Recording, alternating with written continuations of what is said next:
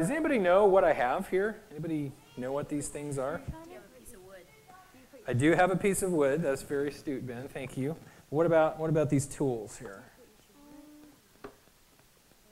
Any idea? There's a sharp blade there. It's metal and wood.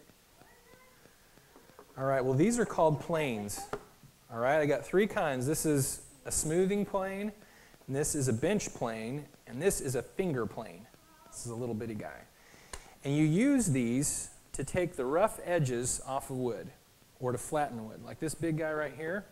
If you get a good handhold on this and you run it back and forth over a board, it'll make it nice and smooth. Have you ever been like outside and you've been cutting down logs or something with your parents and the wood's real rough and you can make it smooth with the smoothing plane? Now the bench plane, it can't quite do a big surface, but it can do sides like this. You can run that plane down. Whoops, and I don't want to kill anybody. Yeah, there you go. And see, it makes these nice wood shavings. And we can just smooth that guy down to whatever size and shape we want. And then this little finger plane, this lets us take the edges and we can do stuff. We can make it round. See, I'm kind of rounding that edge right there. Like that. Or you can make it real flat, like if you wanted it to be at a 45-degree angle. And see how that one's kind of, now it got a 45-degree angle. So we can use these to shape the wood, can't we? Now what does that remind you of? Does it guys remind you about anything? Sandpaper? Well, it's a good guess. Maybe about a Bible story or something we talked about if you were here last week. Well, last week we talked about how Jesus, his ministry, he teaches us how we should live, right? How we should lead other people in our lives. And these tools, just like they shape the wood, when we study God's Word and when we live out the principles that he has taught us, then we're getting shaped. We're kind of like that wood, right, that he shapes, right? Mm-hmm. And if we are shapeable, then we can end up nice and smooth. And here, you guys can you feel that? This one's already been planed down. See how smooth it is there, how soft? It's almost soft, although it's hard. And that's what we can be like in our lives if we will let God plane us and shape us. All right? Let's pray for a minute, and then we'll get into the sermon. Let's pray. God, we thank you so much for today. We thank you for the lessons that you teach us. I pray that they would shape us and mold us so that we would be like this piece of wood here that's usable and ready for building. And we just thank you and ask it in Jesus' name. Amen.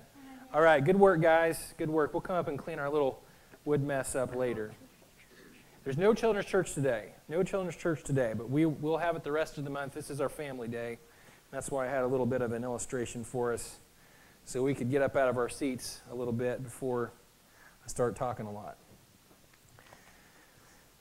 So this week we continue on in part 2 of our leadership series as we start this new year. And if you weren't here, here's what you need to know. There are 3 things that we learned about Jesus. That after his birth that we celebrated at Christmas, he had a ministry where 3 things basically happened. First of all, he became completely right and ready for that ministry. And God shaped him through the experience at the wilderness with Satan as he was tempted, and that prepared him then to cast vision and to share the gospel message, which in turn caused him to equip other leaders. So 1, 2, 3. Those are the 3 things that we're really focusing on. And I really want us in a few weeks, or now probably not months, but in a few weeks when we end this, I want us to really have a solid grip on exactly what that means and what our vision is that God has given us and the ministry that he's given us so that we will be like him. Because that's what it's all about. It's really all about him. It's about being like Jesus, doing what he did, saying the things that he said, and living our life like him so that we will be effective at making a difference for good in this world. If you have your Bibles, let's turn to Matthew chapter 5. That's where we're going to pick it up. We looked at chapter 4 last week. And we saw how Jesus went through the temptations in the wilderness. We saw how he called Peter and some other of the apostles, the disciples. And so he's got these guys all together, and he's trying to teach them. He's trying to live out for them the things that they need to know. And then we find that this time has passed, and we have this scene. And this is probably a culmination of several sermons that he preached on the hillside. All right, or he could have preached the same sermon over and over, and this is the one that he preached on the hillside. We don't know exactly, but we know that these are the things that he taught. And these are the things that are what I call the basics or the fundamentals for us as New Testament believers. And the reason that I say New Testament is because Jesus spent some time clarifying really what was in the Old Testament, but that had gotten mixed up.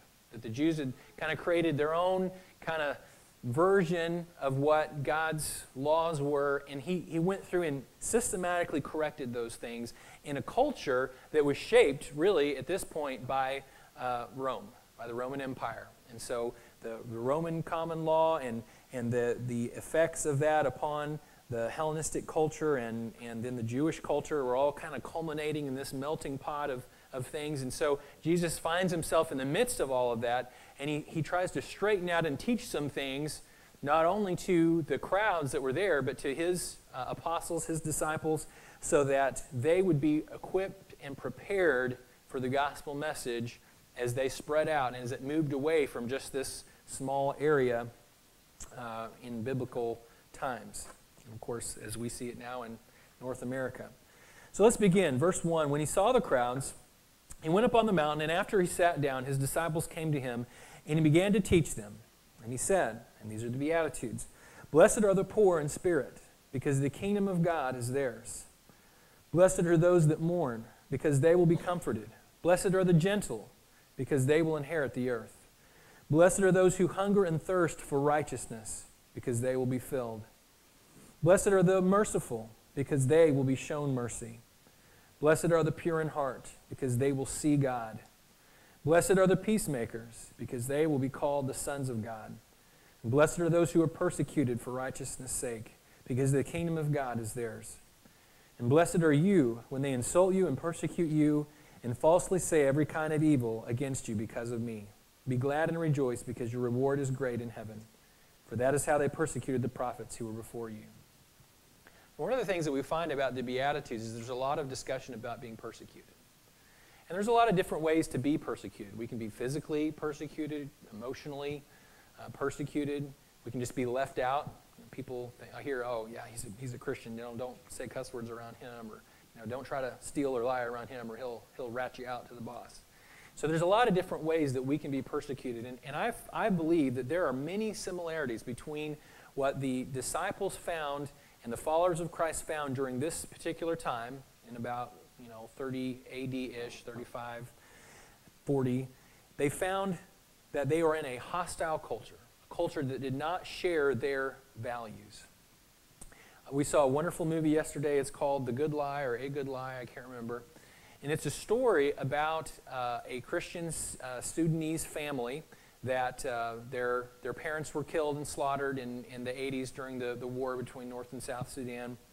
And it was a story of their journey to a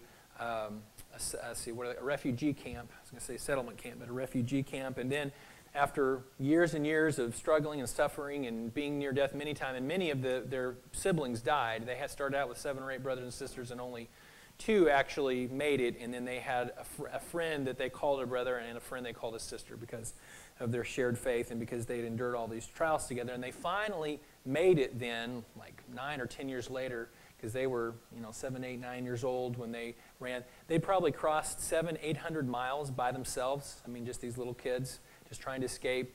They're in part of it, and this is a true story. Several of them got killed by soldiers. Several of them got killed by just natural means. One of them got killed by a lion because, of course, they're going right through the raw jungle. I mean, it's a really tearful and tragic in some sense story, but it ends with several of them surviving. They come to America. 3 of them come to Kansas City, Missouri, actually, and then one of them goes to Boston, the sister, which they get reunited later on.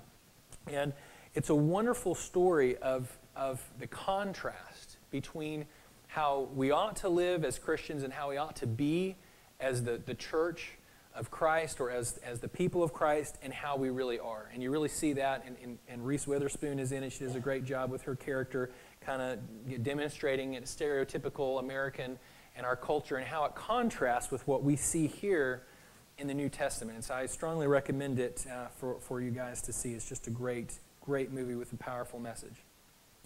And so in this culture of persecution, then, there are certain attributes that he calls out here that I think are significant. He says, "Blessed are the poor in spirit. Blessed are those who mourn. Blessed those that are gentle, those that hunger and thirst for righteousness, those that are merciful." Because these are the qualities that were few and far between, and that are few and far between, even in our own culture. I mean, think about it. Is that how you would describe your friends at school, your coworkers? Are these words that you would use to describe them? How about you? Are these words that they would use to describe you? You see how challenging it is to be these things, to show mercy when people wrong us, when we're treated unfairly, to be able to be humble and willing to let others experience the good things that we might allow ourselves to go without for a time. In fact, there was a scene in this that really stands out in my mind, that one of these boys, that he's now like 19 or 20, and he's working in this grocery store. And of course, after spending his whole life just literally near starvation, his boss, or the store owner, tells him to take these huge carts of food out to the dumpster.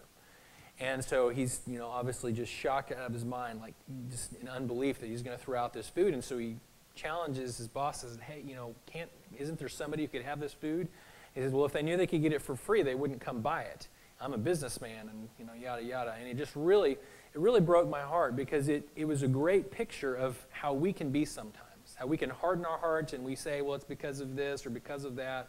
It's because of, the way that our culture is. And we end up doing things that are very contrary to the gospel, and we don't exude these characteristics, these behaviors. But Jesus said, for those that are followers of Christ, that we are to demonstrate these things in our life. And then, in fact, he creates several very interesting examples. And the first one is found as we continue on here in verse 13, where he talks about salt and light. And incidentally, we have two small groups that have these same names, just for the coolness factor of that, although they mean different things. You are the salt of the earth, but if the salt should lose its taste, how can it be made salty? It's no longer good for anything but to be thrown out and trampled by men. You are the light of the world. A city situated on a hill can't be hidden. No one lights a lamp and puts it under a basket, but rather on a lampstand, so that it gives light for all those that are in the house. And in the same way, let your light shine before men, so that they may see your good works and give glory to your Father in heaven. All right, so both of these are illustrations that we may not fully deal with on a daily basis. If you lived in 35 AD, you would deal with these things all the time, because you would be packing what little meat you had with salt, because it was a preservative. It kept the meat from rotting. All right, that's the significance of that. So if we are the salt, we are that preservative. We are what keeps the culture from rotting, from going, quote unquote, to hell in a handbasket.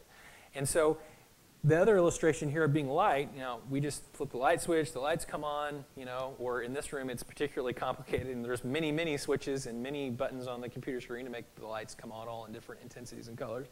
But at this point, you had very simple lighting, and because it was so expensive, because you're either burning some kind of oil or you're burning something that costs money or that you have to work hard to reproduce using animal lard and different things like for candles, you would try to situate that light so that in your house or outside of your house, whatever you're trying to illuminate, you would get the maximum benefit for that light. Now, that's not a big deal for us, and we stick our lights all up in canisters in the ceiling and do all kinds of accent lighting because, by and large, energy's cheap, compared to how it's been in the past. And you may not feel like that when you get your gas bill in the winter, and so I get that. I just got mine this last month, although it's better than it's been several years ago before some of the new technologies that have come out. But that light is something that is and was cherished, and it had to be used in just the right way so that it would shine and it would illuminate the house. Just like we have to prepare ourselves and put ourselves in the right place so that God can use us and so that we can be that light that is shining in the darkness of the world. And that's really the emphasis that we're on. I really would like, and I believe that the Lord has put it on my heart, for us to take each of these three things that Jesus did and emulate them and really study them and dig deep into the Gospels to understand how he accomplished these things, how he lived by the Spirit, how he emptied himself of the flesh, because he was a very physical person in many ways, and he let the Spirit, his supernatural God awesomeness part, control his life, which Even though we're not God and we don't have that supernatural awesomeness, that's the same way that we're to live, that we are to empty ourselves of the flesh, of those things that cause us to be selfish and angry and jealous and so on and so forth, and fill ourselves with all of these things, the things that cause us to be meek, to be gentle, to be giving and merciful to the people that are around us. So then in verse 17 it says, "Don't assume that I have come to destroy the law or the prophets. I did not come to destroy but to fulfill." And that was one of the big accusations of Jesus, all right? Sometimes we think, oh, he was this great teacher and nobody ever disputed or countered that, but he always had people with him, particularly the Pharisees and the Sadducees, that criticized everything he did. And they followed him around. They tried to come up with ways to trap him because they were jealous. They didn't like the fame that he had garnered around him. They didn't like people going out and traveling, and walking miles and miles and miles to hear him speak. They didn't like that. They wanted them to come to the synagogue and listen to their amazing teaching, and they were very jealous. And so they were constantly trying to ridicule him and create problems. So Jesus deals specifically with those accusations, and that's why he said, I've not come here to do away with the law, or in our case, what we would consider the Old Testament. He was talking about the Torah, which is the first books of the Old Testament. And that's why I think it's important that we do not throw those things out as well. And there are some faiths, there are some cults and or / denominations that only teach from the New Testament, or they only, they just completely wipe away the Old Covenant. And really, they're one and the same. If you look at them from a macro view and you examine God's work and what he's trying to accomplish, they're really the same. The difference is the way that God deals with us, the change in covenants between there being a law and a covenant where we were given a standard that was unachievable. God had mercy on us, and now in the new covenant, he has given us a way through Christ to be able to achieve that righteousness with God's help. And so he says, I've not come to destroy the law or the prophets, but I have come to fulfill them. Going on in verse 18, "For I assure you, until heaven and earth pass away, not the smallest letter or stroke of a letter will pass from the law until all these things are accomplished. Therefore, whoever breaks one of the least of these commandments and teaches people to do so will be called least in the kingdom of heaven." Let's just stop and think about that for a minute. When I think about that, I think, well, if I get up on Sunday, or if I'm teaching a Sunday school class or a Bible study, and I teach some heresy, then I'm going to be considered the least in the kingdom of heaven. Okay, which is true, right? That is certainly a true thing. That is not good to teach falsely. And unfortunately, there's a lot of that in our culture. But if I live my life a certain way, let's say that I come to church and I say, hey, I'm a Christian, and I say all the cool words like sanctification and Trinity and, all those kind of cool words, even speak a little Greek, ichthus and whatever from here and now and then. But then I go to work and I live my life and I'm a liar, I'm a cheater, I'm selfish. What have I done? I've taught falsely, haven't I? I've taught falsely because I said I was one thing, but I've demonstrated with my actions that I'm another thing. All right? And that's a good thing for you kids to really think about. Not just what you say, who you are at school, which that's bold and that's awesome. If you go to school and say, hey, I'm a Christian, that's great. But if you live that out, then that is one greater than even speaking those words.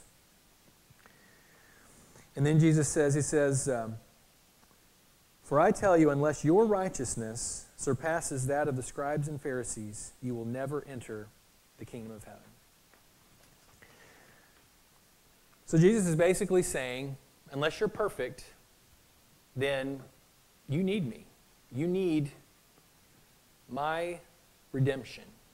And then he goes right into a teaching on murder, adultery, divorce, telling the truth, loving your neighbor, and the list goes on. We're going to get through all of those today.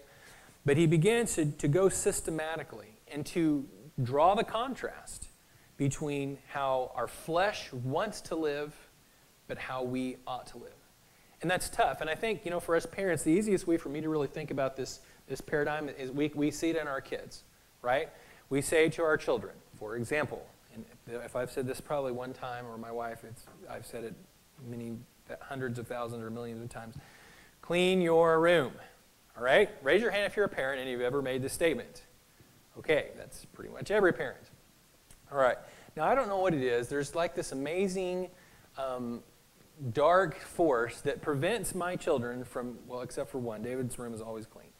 But for everyone else, and has since he was like 6, for everyone else, their room is seldom to never clean. Although my children are all wonderful, but cleaning their rooms is not their strongest spiritual attribute.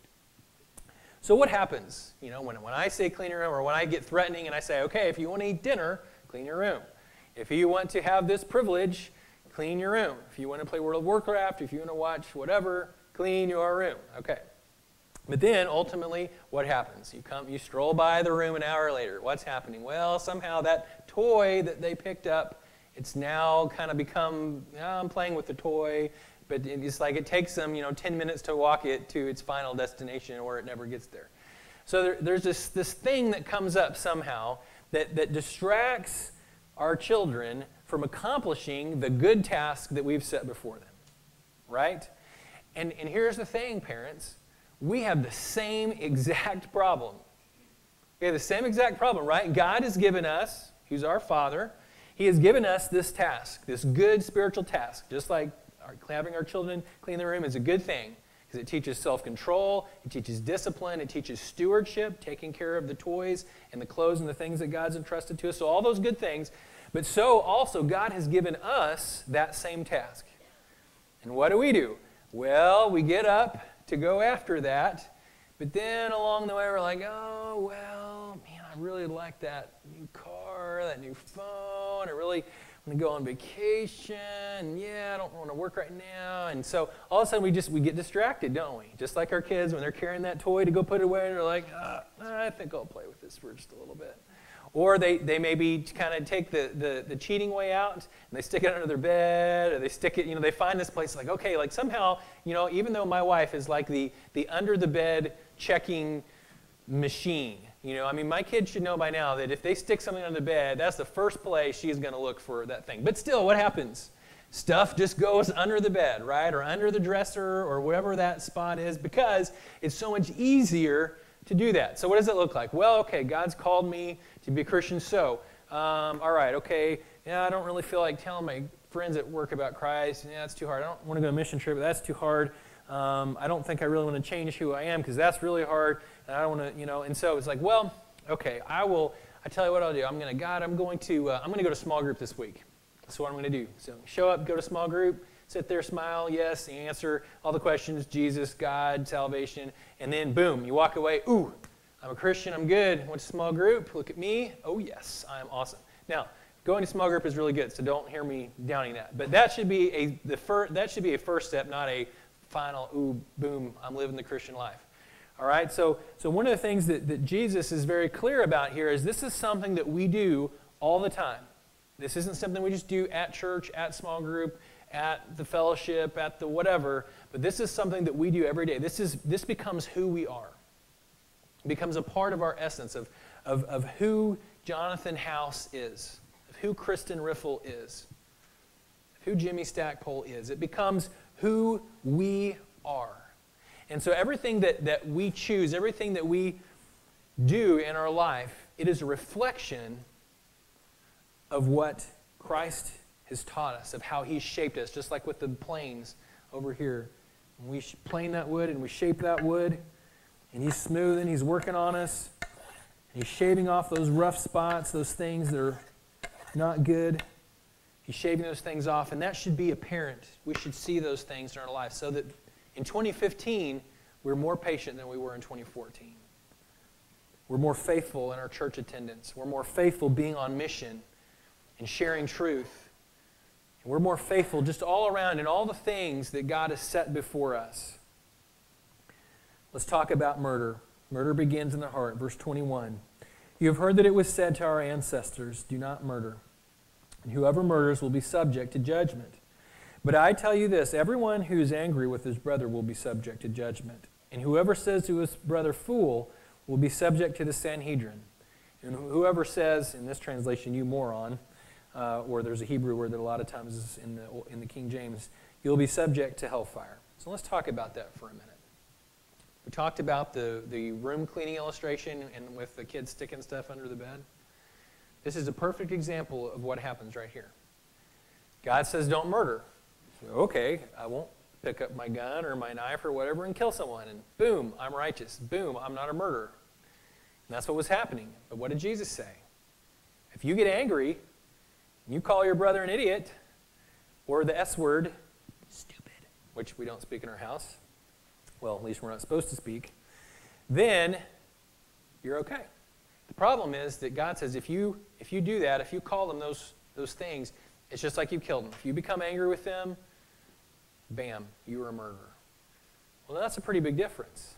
Because on the one hand, we're thinking, hey, I'm good, I'm righteous. You got all these religious leaders and people, and they're standing proud, getting the purple ink going on their cool shawls and doing all the prayer stuff, going to the Wailing Wall, and oh God, thank you that I'm not like this wretched sinner over here. Thinking that they are righteous, thinking that we are righteous, where, guys, I tell you what, some of us are walking time bombs. You know, somebody does something to us, and it just sets us off, and man, boom, we're in anger mode, or we're trying to get even, or we bury it down deep, and we get mad, and man, I tell you what, that's got to change. I mean, how many church splits have happened because somebody made somebody else mad, and then it just got out of control from there? A lot.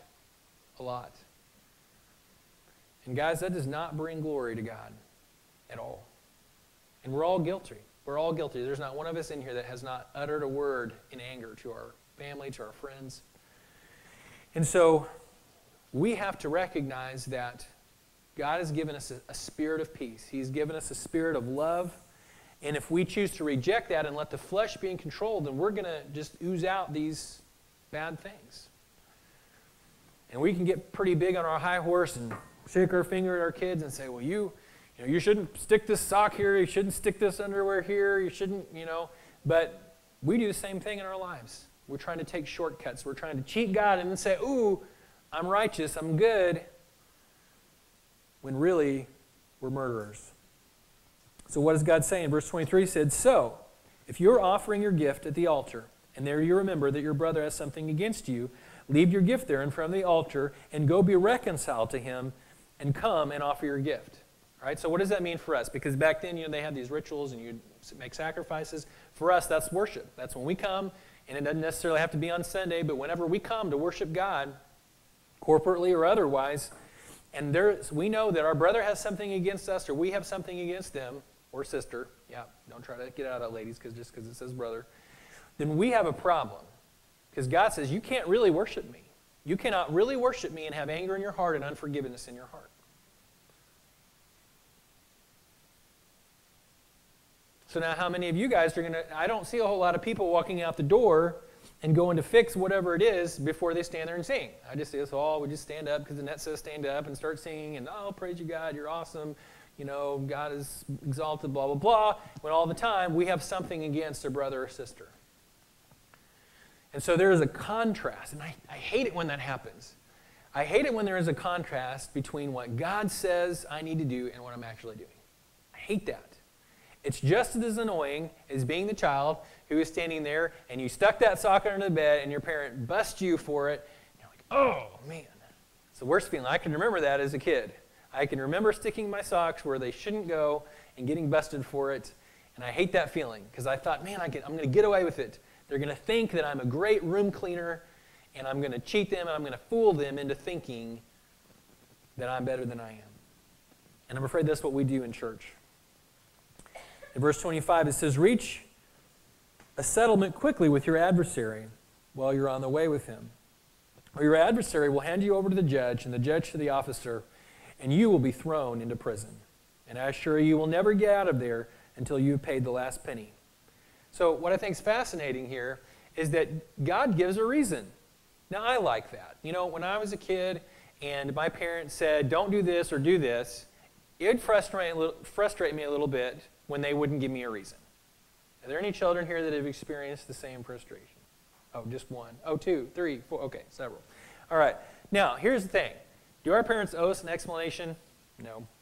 The Bible says obey your parents, period. Not obey your parents if they give you a really good reason, although it might be kind of good when I was in your space if it said that. But now that I'm a parent, I really would not like that clause, which it doesn't exist anyway. Okay, we just made that up. It just says obey your parents. But it's nice when you get a reason. It is nice because then you know. And so God gives us a reason. He says so that you don't end up getting yourself in a whole lot of trouble, going to jail or owing a lot of money. So in other words, we need to work things out with people, guys. All this going to court and suing each other and yelling at each other and not speaking to each other for 10 years, that is nonsense. That is ridiculous. That is completely opposite of how God wants us to live. When we have a problem with somebody, we've got to go to that person immediately and fix it. And we've got to be ready to forgive. We've got to be ready to show mercy. Man, and that is so hard. I know that's hard. But we've got to do that. If we're going to be salt and light, we have got to be faithful to do that. That is how unity in the church happens. That is how churches grow and are healthy and continue to be healthy, is by us fixing these things. When we have a problem, we fix it. We're going to have differences of opinion. We're all different. Every one of us. You're going to have differences of opinion with your boss, your parents, and your kids, and so on and so forth. There's nothing wrong with that. It doesn't matter at all. It's not bad to have a difference of opinion. But to have a conflict happen and not reconcile it is a sin. And in fact, God says you're a murderer. If you're angry with your brother, that you need to go and make it right. And we need to do that. Let's look at this last section, and then we're going to quit for today. Adultery in the heart, verse 27. You've heard that it was said, do not commit adultery. But I tell you, everyone who looks at a woman to lust for her has already committed adultery in his heart. All right, so just like the murdering thing, another challenging thing. You might say, well, I've never had an affair. I've never, had an inappropriate relationship with another woman, so I must be great. I must be a perfect and faithful husband or wife.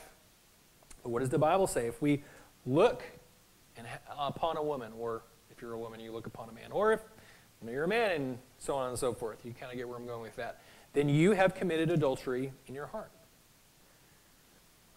So again, it's the cheating thing. We try to cheat ourselves and say, well, it's okay to view pornography. It's okay to look at this or to do that or to daydream about this coworker because I'm not acting on it. But God says, no, it begins right here. That sin begins right here. The seed of that begins right here. Now, the Bible says, and we see a lot, the heart. It says the heart. But we've learned from medical technology that our heart doesn't think for us. Our mind does, all right? So a lot of times when we see that, we have to think that. But there's kind of this, I think, this metaphysical meaning with the heart. Because we all have the soul. We all have, there is this spiritual realm that is somewhat of a mystery to us. And so there are more things that work. So I think it's too simple if we just say the mind. And we say, oh, well, then it's a sociological issue. It's a psychological issue. So now we go get counseling, and then we do that for 10 years, and we're not any better, and we wonder why. And that's because it's more than just that. So it's more than just here. But it begins here. It begins in our mind with our thoughts. And it begins with how we place ourselves. I'm very clear with our co-pastors and staff and leaders that we are to avoid putting ourselves in a situation where we are tempted to sin. So that means you will never find me alone with another woman.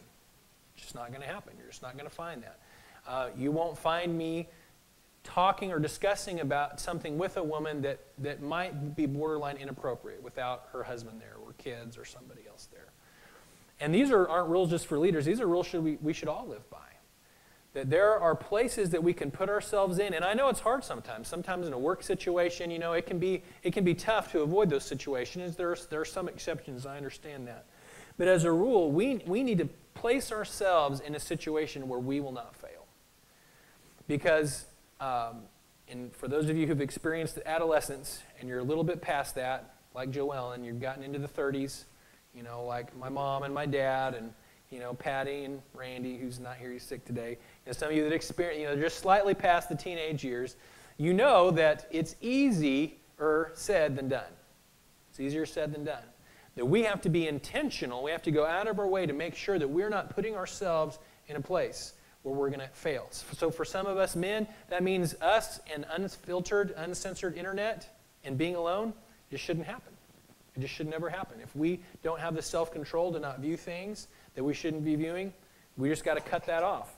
In fact, what's interesting here Look at right here at verse 29. If your right eye causes you to sin, gouge it out and throw it away. Well, that's a little intense, and that's probably a little PG-13. For it's better that you lose, it kind of makes me think zombie apocalypse a little bit actually, that you lose one of the parts of your body than for your whole body to be thrown into hell. And if your right hand causes you to sin, cut it off and throw it away. In fact, I think in the Orient they actually did that for a long time. I don't think they still do, but if you are caught stealing, they cut your hand off. For it's better that you lose one of the parts of your body than for your whole body to go to hell. So that's kind of extreme, but it makes the point that it's a choice. We have the choice. It's not like we're just kind of walking along and, bam, temptation happened to us, which temptation is going to happen, but us acting on it is up to us. And so we have to be wise and shrewd to not place ourselves in a situation where we are going to fail.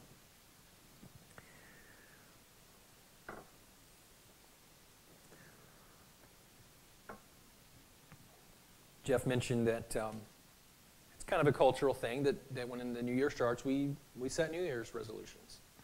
I don't think that's a bad thing necessarily. I do think it's kind of humorous that people that are going to work out or whatever, and then they fail like by the time the third week of January comes along. Not so impressive. But I believe that New Year's, July, November, it's always a good time to make change, to start fresh. And I think 2015 is a great year to start fresh. There are a lot of problems in the world, but it could be a lot worse. 100 years ago today, we were entering the second year of the Great War, of World War I. Bad year for sure. We have a lot to be thankful for. And there are a few of you that are kind of riding the fence, that you're just kind of, well, yeah, God's at work in my life, He's important, but there's other stuff that's going on in my life too. And you're kind of riding the fence. You've got one foot in the world and one foot in the kingdom. And I want to challenge you that perhaps this year, this is an opportunity for you to draw a line in the sand and say, okay, things are going to really be different this year. Not just like for 3 weeks till you get to the third week of January and it gets too hard and you quit. But to say, you know what, I've just, this year I think it's time for me to get serious about my faith. It's time for me to get serious about God, who He is, what it means for me. And it's time for me to start making a difference in the world. And Satan is a great big liar, and he says, yeah, you'll never do anything to make a difference. Guys, I'm telling you what, this church exists because somebody somewhere decided, man, you know what, I'm gonna make a difference. 4 years ago, there was no Life's Journey Church. But each of you, as you've come, you said, I want to make a difference. You've invited your friends, you've invited coworkers, you've brought others. God's been at work transforming all of us, changing all of us, teaching all of us how to live, how to love. And that can stop. We can all just get comfortable and say, well, yeah, I'm kind of done with that. And let other things in life distract us and pull us away. And it happens to me too. I get distracted all the time. Satan will send something to kind of get my focus off, and I've got to just keep reorienting myself. But perhaps this year would be the year where you said, you know what, God's going to be real in my life. I'm tired of being a hypocrite. I'm tired of my life not really meaning anything or coming to bearing any fruit. And this year, somebody's life is going to be changed because of me. The Bible says that God's word never returns void. So what does that mean? That means if we're speaking that word with our lives and with our mouths, that there will be life change in the people around us. There will be. It's a promise. Why don't you test that? Why don't you test God and see if that isn't true? But the key is, just like with murder, just like with adultery, we have to make decisions that put us in the right place to be used by God. And I'm asking you, I'm challenging you today to make a decision to do that. Let's pray. God, we thank you for your everlasting kindness. That no matter how much wrong we've done, no matter how terrible things that have come out of our mouths, things that we've done, you have shown us forgiveness. You've shown us mercy, just like you've taught us to show. You have given us a second and a third and a fourth, and many, many more chances. And God, I thank you for that. Lord, as we begin this new year and as we examine you personally, the life that you lived, the things that you taught, how you trained up your disciples to be world shakers and changers. God, I pray that you would involve us in that.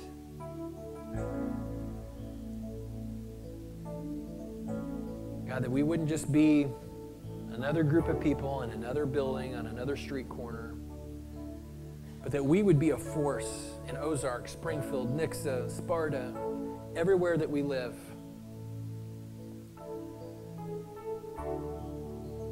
And it may take time, it may take a lot of hard work, but that people would continue to be changed and that change would escalate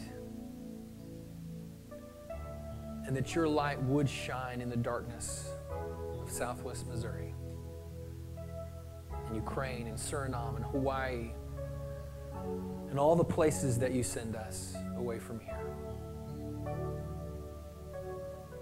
God, I pray that you would give us hearts that can hear, that are humble, that are ready to be changed, to be shaped, that we wouldn't be stubborn, but that we would just be planed down and smoothed down so that we could be used by you. God, I thank you for every person in this room, for every child. God, I pray that your blessing would go with us as we seek to accomplish your will. In Jesus' name, amen.